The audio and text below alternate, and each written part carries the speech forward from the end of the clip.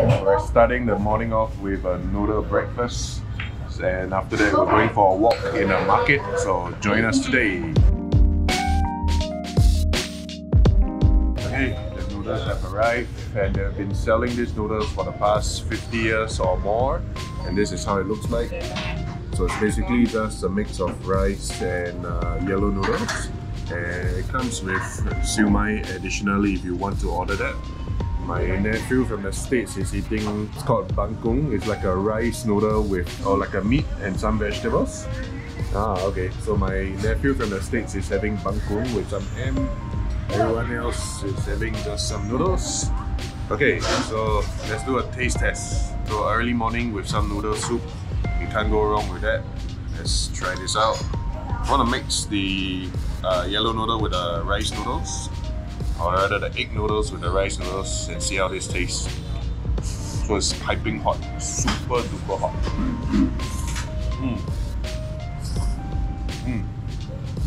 So the broth is really thick, right? Like very nice broth, and it really perks you up and gives you that energy in the morning.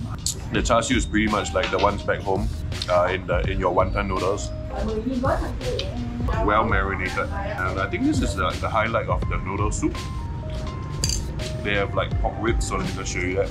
They have these pork ribs that they included, just a single bit. Very tender, the pork ribs. I'm going to do a taste test for the siu mai, Vietnamese siu mai. It looks more like a meatball to me, so it looks something like this, the siu mai. Yeah, pretty much like a meatball. Quite strange to taste. A little bit more gamey than the siu mai in Singapore. It's a very strong gamey taste. So the strong gamey taste is probably due to the fact that the meat here are like organic. They really get it from the farm, fresh from the farm, early in the morning. And the meat here is super fresh. Rather, everything here is super fresh because just 1 kilometer off the city center are all the farms where they grow the vegetables and the meat, so it's pretty good.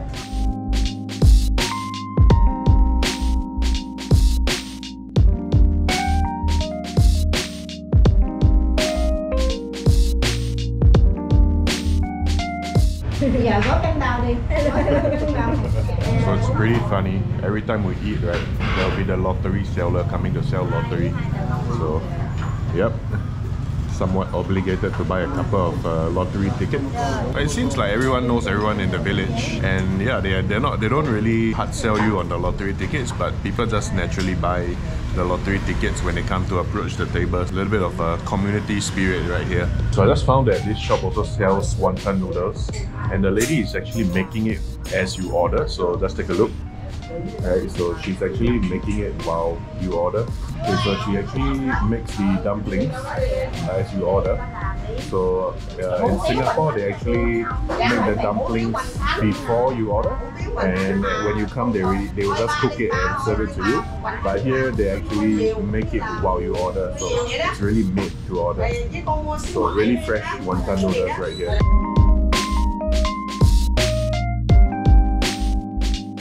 So we are now in a market after breakfast, and as you can see, there are lots of people just having breakfast, buying groceries. There are plastic wares, rice. You can buy anything and everything under the sun, including live chickens and livestock. So it's much fresher than Whole Foods. This place has it live, right? It's organic, it's live. And just check out the variety of vegetables that you can get here. So the land here is also very fertile. You can literally get everything and anything. Let's take a look at this. So these are rice crackers, and they are barbecuing the rice crackers over the charcoal. And these ladies probably have been doing it for decades as well, so very interesting. There's a dessert or a drink stall here, and they're selling some fresh cakes and pastries as well. So these are all the desserts, and this one here has all the fruits. And they're quite amused to see that there are actually tourists in this part of Vietnam. So not many tourists actually get to come to this province because it's a really really small province outside of Ho Chi Minh, about 2 hours away. Super duper vibrant environment here. Yeah, and you can buy anything and everything, including lingerie. So the lady selling lingerie was just laughing at us.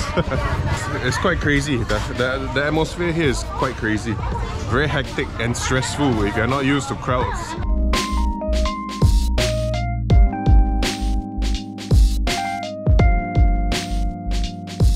So as you guys know that inflation is kind of like a global issue. So as you can see, right, the main form of savings here is gold.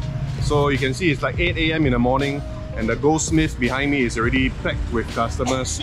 There are people doing alterations for their jewelry, there are people just buying bullion. So yep, Asians are pretty much obsessed with collecting gold because it's a very good form of preserving wealth, right? So just take a look.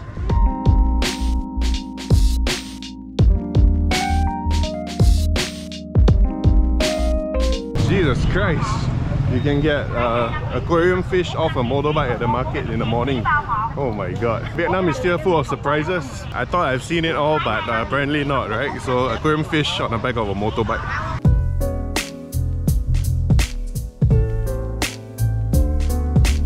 Okay, we're done with walking the markets, and from the prices I saw, right, you can buy like 3 pieces of corn for like 10 cents.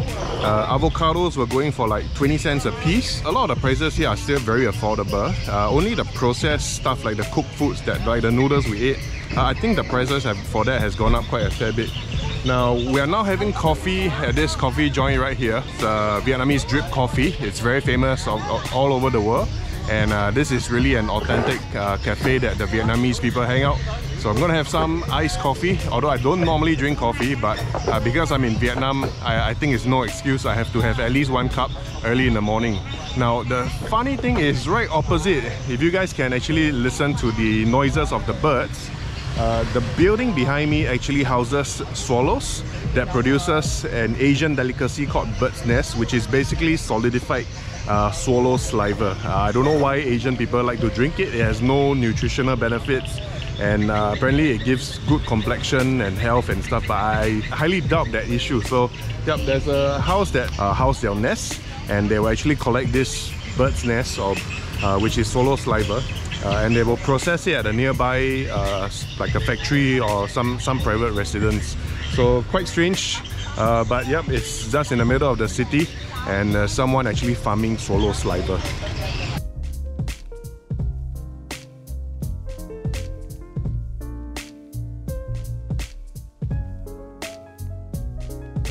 Okay, so for those of you who don't know what drip coffee is, or Vietnamese drip coffee is, it looks something like this. So the top part is where they put the coffee powder, and at the bottom they'll put a very thick layer of condensed milk. They'll let the coffee drip down, and after the coffee has dripped down, you will pour it into a cup of ice, where you will get the iced coffee, which is called Cafe Soda. It's very thick and very strong.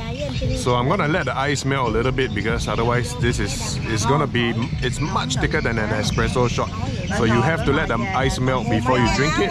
Otherwise it'll be too thick for you to drink, and you will probably not be able to sleep at night. So let me just wait for the ice to melt before I do a taste test.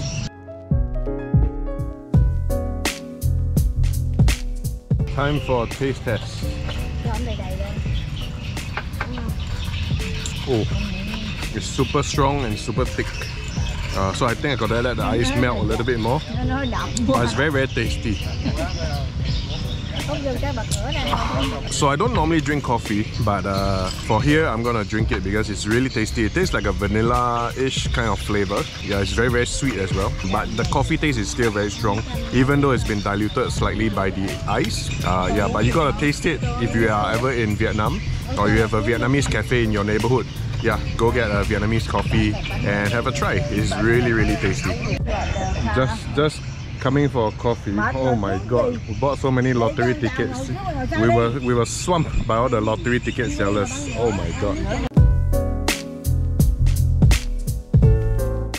Okay, so that was a very good coffee, and after coffee we took a short drive over to Mỹ Tho province, and we're going for a boat ride on the Mekong River. So for those of you who are poor in geography, the Mekong River is actually like the lifeline of the Southeast Asian countries like Thailand, Laos, Cambodia, Vietnam. It's actually the irrigation or the water supply for most of the rice fields that are found in this region. So okay, so some eco tourism here. We're going up on a boat for a short boat ride, and I'll take you guys along the way. What? It is 3 hours. It is 3 hours? Are you serious? Oh my god, that's a long boat ride.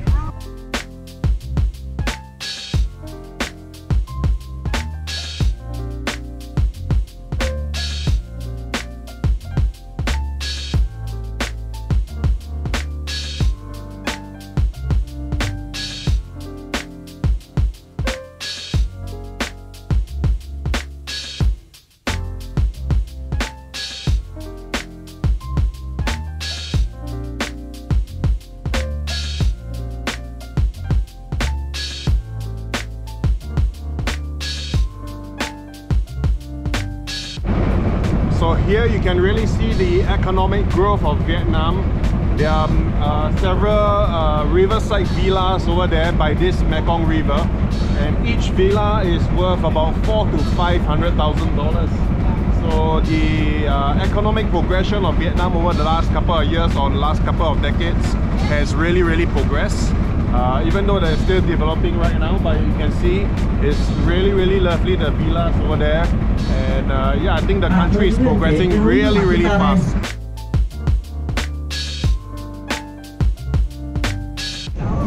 Okay, so we have come to our first stop of the tour. So the boat is just parked over here, and we're coming here to a place, I'm not sure, this looks like a cafe or coffee stop. It's only been about 15 minutes and it's already the first stop.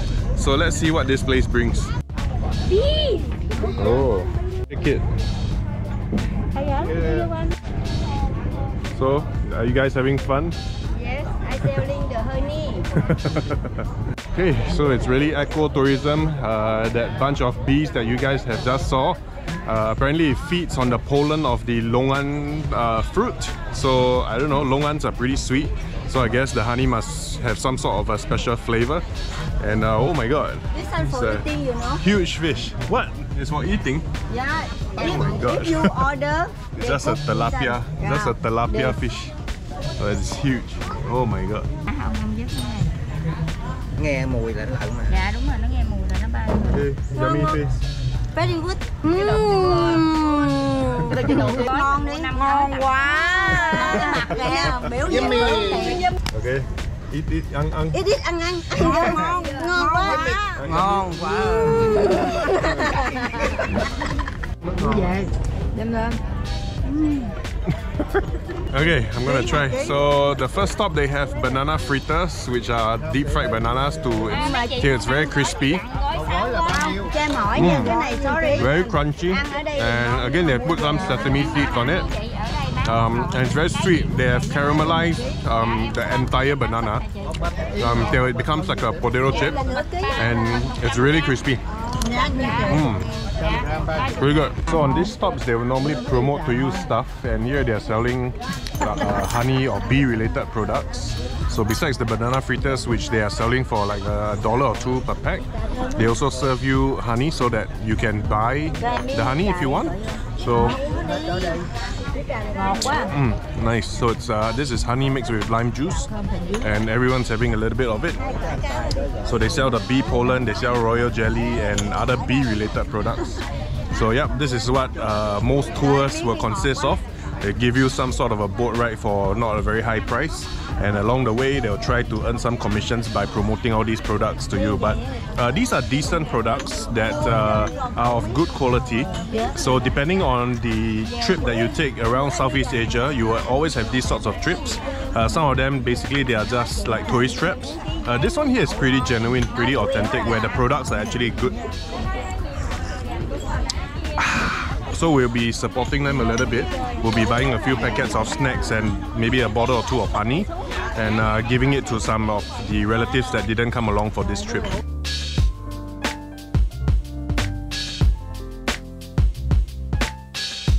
Another way they make money is they can actually let you take photos with like some wildlife. And I believe this is like a Burmese python. So it's pretty huge. It's about maybe 5 feet. And yep, that's my son there. I think he's really nervous. It's pretty funny. Okay, the next stop, or the next store is these products here.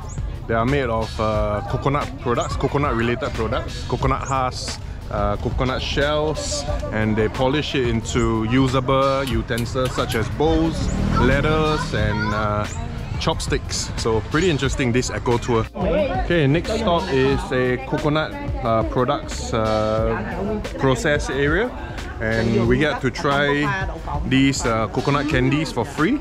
And yeah, this one here is mixed with like pandan leaf. Oh, it's very fragrant. And, oh, it's very sweet. Basically, it's coconut sugar mixed with pandan extract. That explains the green color. And wow, there's many tourists, local tourists here. So the process starts like this. They will basically dehusk the coconut using this tool here. You can see it's a very sharp blade, and they will start the process here. Okay, so once the husk is removed, they will actually peel out the coconut meat and put it into this grinder, and it will grind it into shreds, coconut shreds. And then the next two machines, they will extract out the coconut milk and the sugars as well. And then they will come to this process here. So as you can see, there's a very hot charcoal fire just below down there, cooking up the formula. And once it thickens and solidifies, they will bring it here, where they will put it into a mold. And after they mold the coconut sugar, it will become the candy that we just ate just now. So that's how the process of making coconut candy is. And here, this lady behind me, she's wrapping up the coconut candy into these packets now here, like so. Okay, you can buy them, probably cost like $1 or so. They're very affordable and very tasty. They're very healthy as well, because obviously there are no preservatives and everything is done fresh. So this is the coconut section of the eco tour. Pretty interesting.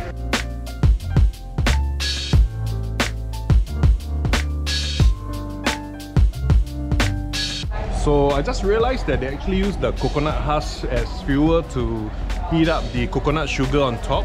So literally this is very eco-friendly, and nothing of the coconut goes to waste. So I'm pretty impressed by this operation right here. It's really sustainable.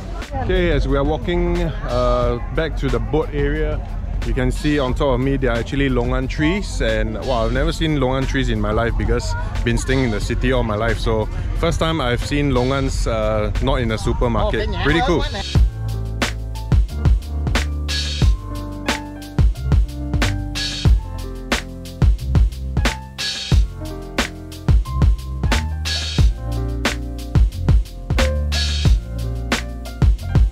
Okay, of all the interesting crops they have this over here. You can see the red color ball there.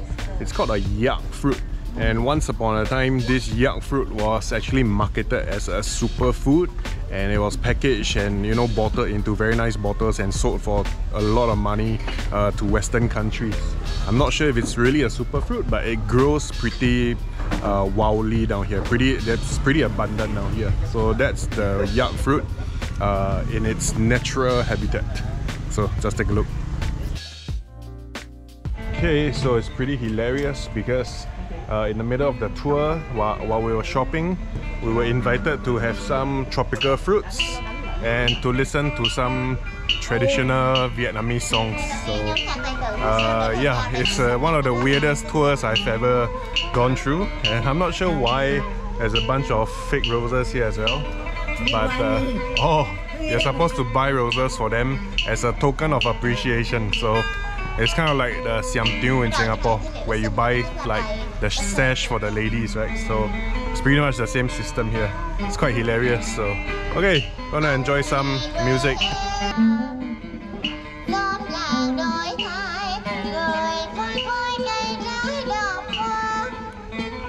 So not really my taste of music, but I have to put up with it. It's pretty hilarious. So you're supposed to put the money in the rolls like this and present it to the singers. I'm not gonna do it.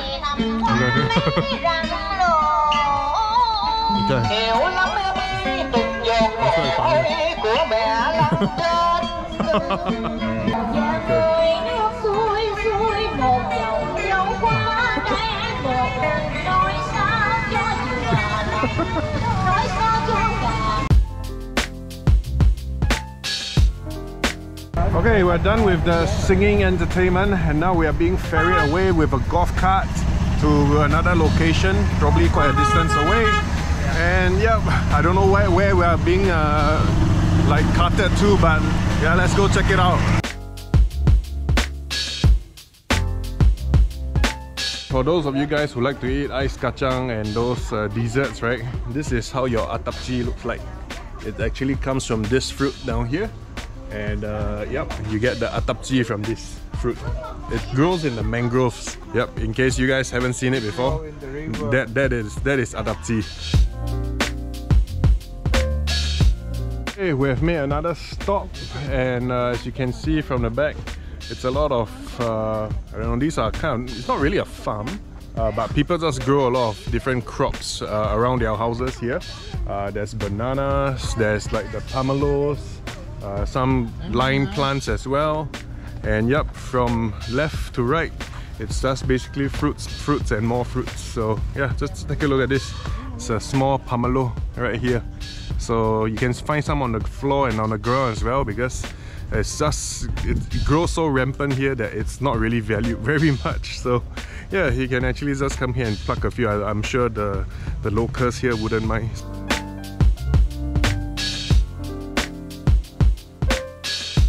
So turns out that the stop that we made via that golf cart are these little sampans or these wooden boats. And we are just basically having a little boat ride down the river. It is very unstable. I can feel the boat almost capsizing from left to right. And it's quite scary because some of these guys in front of me can't swim, so I really hope this boat doesn't capsize, because we have all our electronics and stuff on us as well. We are flowing down a small little stream. This is the Venice of Vietnam.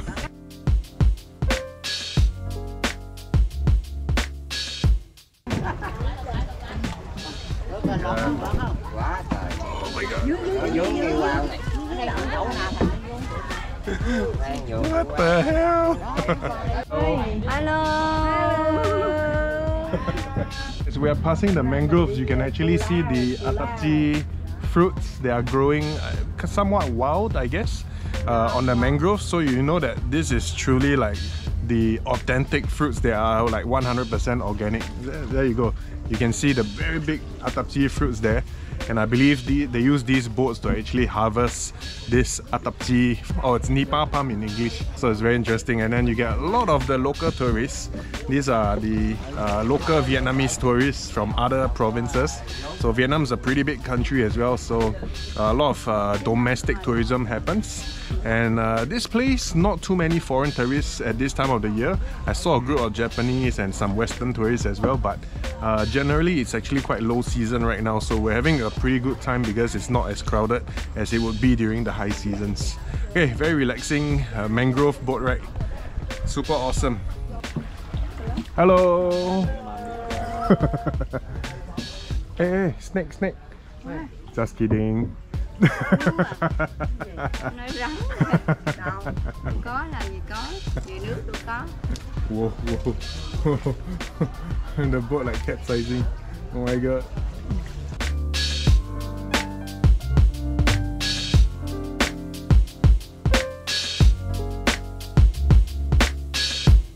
Hello.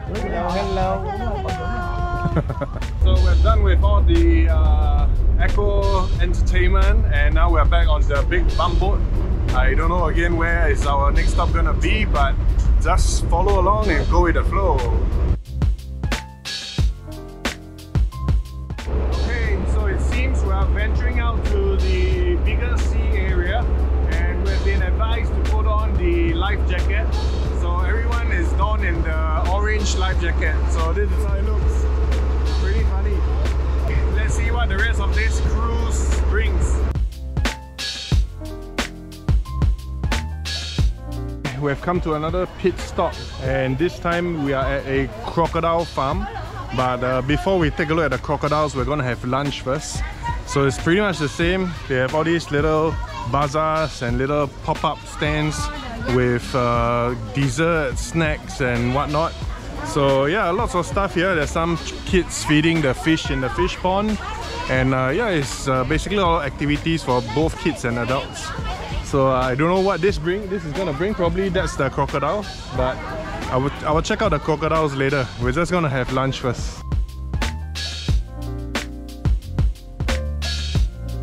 Okay, yet another interesting experience. We have the Korean or Japanese style sitting where it's on the floor. It's gonna be a big problem for me because I'm the big guy. It's hard for me to just kind of get onto these little stools. But yep, it's an experience.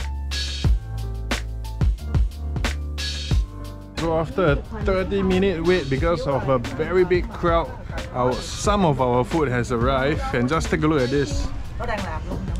Oh, look at the size of this fish. Để ăn thử cho biết đó vậy đâu có ăn. Stand. And what is this? Catfish. Look like catfish.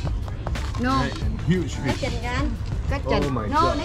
Okay, so this is actually eel, a freshwater eel, and you're supposed to dip it with this sauce.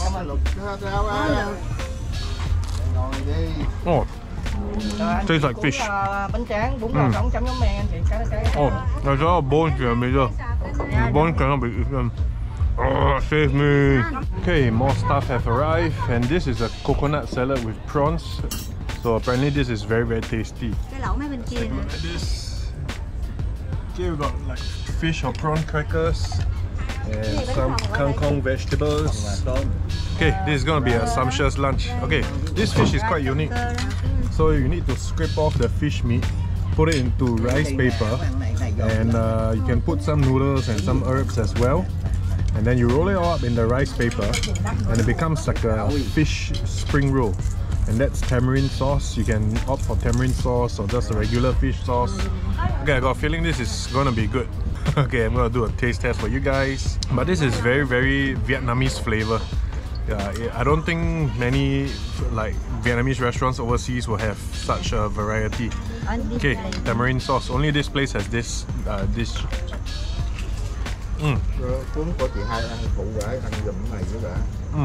Very fresh. All the vegetables and herbs probably just plucked from the backyard. The fish is actually reared in a pond behind me, so the fish is very fresh as well. Very tasty, very delicious. So this is very special.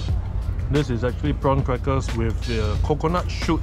So typically they use bamboo shoot, but in this area they actually use coconut shoot, which is quite strange. I thought it was coconut meat. So let me just get rid of the prawns head and let me have a taste of this. Ăn hai con cho coi, anh hai ăn đi.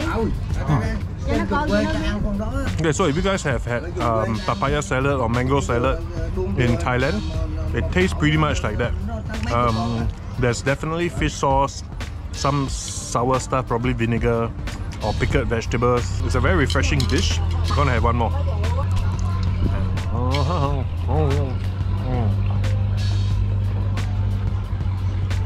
Awesome. So this is the cartilage portion of a pig here. Apparently I have to dip with some sauce. Okay, that tastes like cartilage.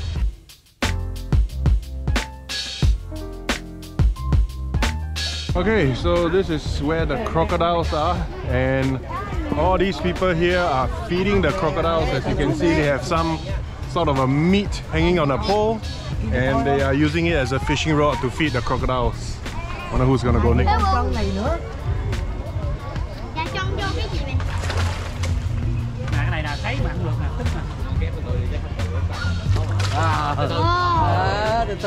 Okay, so that was pretty funny. That guy was literally trolling the crocodiles, spinning the meat round and round, and obviously crocodiles are not like very active animals, so they were just chilling, waiting to be fed.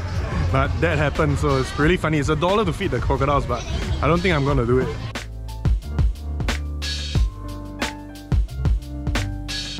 Okay, so much for crocodiles, and now we are heading back to mainland, I suppose.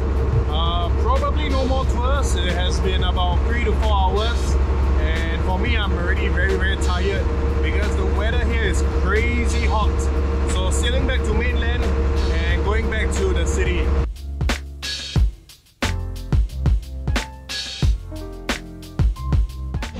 So even at the petrol kiosk, we're not spared by the lottery sellers. So this kid just literally sold us some more lottery tickets. Oh my god. So done with our little boat tour of the Mekong River. We are back in the village, and this is my father-in-law's place, and that's where we held our wedding dinner as well. At that time, about maybe 15 years ago, the wedding only cost me, I think, 5,000 Sing dollars, so that's like 3 or 4 grand US. And this is the road leading to the house. It's very narrow, and during those days when they just bought this house, the land itself is only $3,000. Right now it's worth a lot more than 10 times over. And at the time when they bought the land, right, it was very strange, because I was wondering how come there are actually tombstones in front of the piece of land. So why would you want to stay on a piece of land that is opposite some tombstones? And at that time, 15 years ago, there were only about maybe 3 or 4 tombs. Right now, after 15 years and coming back, I think there must be at least 50 over tombs just across the land where the house is built. So previously we didn't have these walls that actually remind me of prison walls. It was just a fence, but yeah, they did some modifications to the house. So alright, so I'll take you guys in to take a look, but I'll show you guys the outside of the house. It's actually facing paddy fields or rice fields. So all across here used to be just paddy fields, except for now it is filled up with tombs. So there must be a lot of elderly population that have demised over the last 10 years. Okay, let's head in and take a look. Okay, so about 15 years back, all this place already existed. They just built this new shelter outside so that they can have like dinners and family gatherings. So as you can see, there's a group of people having some afternoon beer, and it's pretty normal here. They finish work at about 3-4 o'clock. Some of them do farming, others do other sorts of work in the city, which is about 10 minutes away. And yeah, so this whole structure was built 15 years ago for just about $10,000. Right, of course, construction costs have gone up a fair bit, and right now to build something like this would be at least $50,000 to $70,000. So that you can really feel the effects of inflation all over the world. Right, so imagine this, 15 years ago, it only cost $10,000 to build this structure that has a living room, a hall, and a couple of bedrooms inside. So let's go in and take a look at the internal of the structure. You can see they drink a lot of alcohol here.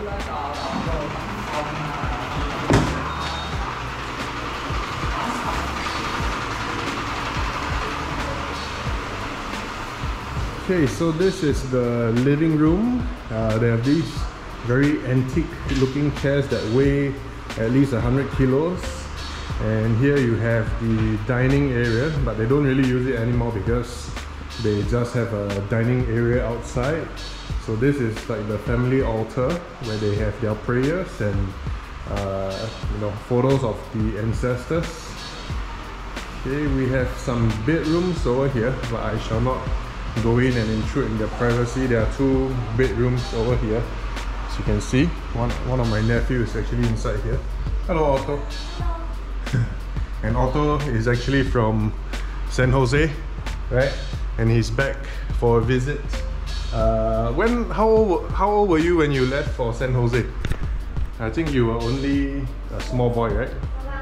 About 6, right? Yeah, so at 6 years old, his family moved to San Jose, and they're back. They haven't been back for 4.5 years, and now they're back for 4 weeks, right? 2 weeks? Just 2 weeks? Oh no! And they're going back at the same time as me, which is this coming weekend, I think. They're flying off. So yep, 2 bedrooms, and yep, 1 more bedroom over here. So this leads to like a backyard area. And as you can see, the view behind is also pretty good. So the weather is very hot, right?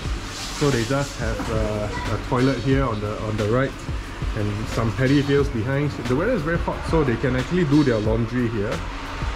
Okay, this is my sister-in-law. It's one of the aunties taking an afternoon nap. And this one here is a kitchen.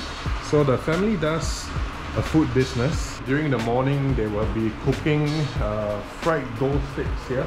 As you can see, the super long chopstick. I think, yeah, they'll be using like some super long chopsticks to fry the dough sticks, and then they sell that in the market. So it's pretty funny because this family recipe has been exported to the US as well, and so they run a food business.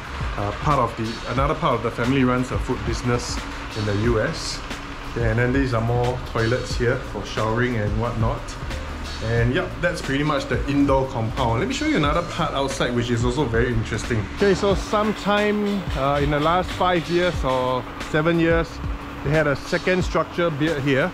It's like an outpost from the main house because my father-in-law wanted his own privacy. And then one of my sister-in-laws was actually living in this little structure for a while as well. So let me show you the interesting area that I was talking about. Okay, so they have a second backyard here, and this is where my father-in-law and his friends chill out.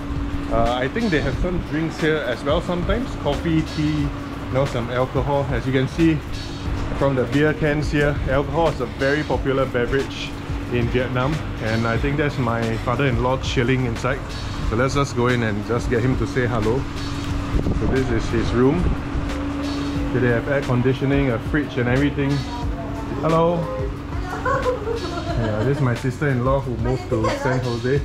Not very glamorous. Hello. Yeah, this is my father-in-law. Hello. Yeah, he's quite old now, so he's just chilling. Belen, what's this? No, what, this one? Wine. Wine, yeah. Oh, medicinal wine. Yeah. What do they put inside? They put the herbs, tea leaves. Okay. And some ginseng. And ginseng. Okay, so they have this. They have my wife's photo hanging down there. And this is the kitchen area that is like a mini pantry, and they have a little bathroom here as well. So it's like a self-contained studio apartment away from the main house. Okay, so this is the final area here that I want to show you. And here they actually burn rice husk, and after they burn the rice husk, you can see they actually use it as fertilizer. And this is a very interesting pond. So they spent a couple of $1,000 to actually dig up this pond as well. You can see there's a fishing rod here. So this pond actually serves two purposes. One is they actually raise ducks for food at the back of the pond, right? And they also have some fish inside, some tilapia fish inside. As you can see, they use like the used bread, I mean the leftover bread that has gone stale, to feed the fish, right? And basically whenever they need to have a fresh fish for their meals, there are thousands of tilapia actually here. So it's basically an unlimited lifetime supply of tilapia fish. So yep, right here is just this very nice pond area that's within the compound itself as well, within the walls of this little compound that they bought a long time ago. Right, let me see if I can go to the other side of the compound. It's very interesting as well. As a city folk, right, we never get to experience the lifestyle of the village like this. So coming here is like a tourist attraction to me, you know, something that I would like to explore. Yep, so in front of the house, these are bags after bags of rice husks, as you can see, right? And they use it as fuel for the cooking. I'm not sure why they use rice husks. Probably because it's such a cheap form of fuel and they have a lot of it. Okay, I'm trying to go to the other side to show you the other side of the land. The land stretches out quite far, about maybe 20 to 30 meters. So let's see if there's another exit there, because I can't walk via this way because of the weeds and I don't know what, they're growing roses and all kinds of different vegetables and stuff. So let me try if I can see if I can get to the other side to show you something interesting over there.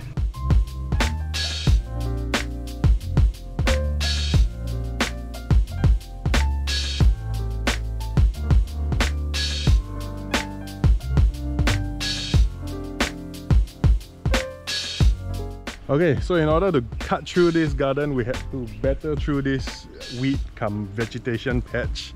And as you can see, there's a lot of vegetation, some of which I have no clue what they are. Some of which are vegetables. But for the most part, I think they are weeds. Your brother never cut away all the weeds there. Oh my god, they are so lazy, the brother. Okay, let's head over to this side. Something I want to show you guys. Okay, so after battling with all the weeds, and I have confirmed that they are actually weeds, there's this structure here, and it's actually the tomb of my wife's grandma and my wife's mum. So this is one of the tombs. This one is grandma, is it? This is your mum. And the two outside? Father, uncles. Yeah, so there are 4 tombs within the compound. This one has been reserved by my father-in-law. They're gonna export one tomb from the other side to put it here so that it can be beside the grandmom. So pretty funny, yeah. So they can never sell this portion of the land. So if they want to sell the land, right, they have to cut one portion because this, I mean, who's gonna buy the area where there are tombstones, right? Okay, so this is my mother-in-law. She passed away about how long? 5 years ago. 5 years, so long already. About 5 years ago. And yep, so this is the tombstone.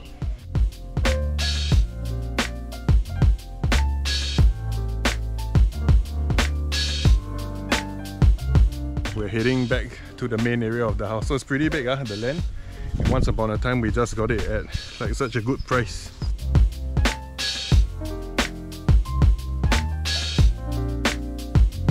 Yep, so without proper farming, you know, you get some wild tapiocas growing here. There's a little papaya tree growing there. And I don't know why they grow these palm trees here for, or is it coconut trees? I'm not sure. But yeah, these are crops of like no value at all. So they have other businesses. They have their food business, and then her brother is actually into real estate right now, so he can't really be bothered about the farming, and that basically explains the lack of care for this plot of land here. Anyway, that was a short tour of the house. Hope you guys enjoyed it. It's an experience that not many people would get. And yeah, I'm quite lucky and appreciative to have the chance to, you know, be in this area and get myself immersed in this environment for the last 2 days. Typical activity for the afternoon, the Vietnamese siesta. So let's try the coconut, fresh coconut. Dạ. Ooh, the juice is slightly warm. Warm coconut juice. It's a bit sour because it probably fermented a little bit already. So any more fermentation, it will become toddy. It's like a coconut alcohol, sort of like rum. Thankfully, it hasn't gone to that stage yet. Okay, so we're ending off the day in a cafe. So you wouldn't believe it, right? After what I've shown you guys about the village and everything, it looks like it's very backwards. It looks very old school. But just take a look at this cafe. It's ultra modern, and you have drinks like this. So nice. And all kinds of other beverages. So yeah, actually the town is getting a lot more prosperous over the last 5-6 years, and things are becoming very modern, and of course thanks to the internet, you know, all the foreign trends are also starting to catch up here. So yeah, that's all from me today, and I'll see you guys tomorrow when we head back to Ho Chi Minh City.